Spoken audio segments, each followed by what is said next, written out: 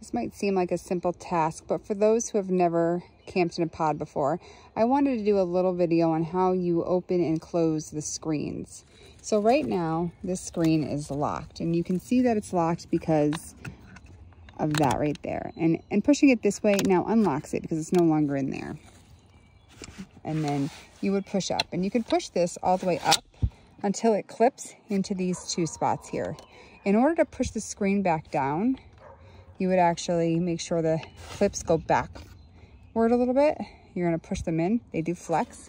And then you're going to put the screen back down and always put it back into its locking position. And that is how you lock and unlock and pull up and down your screen.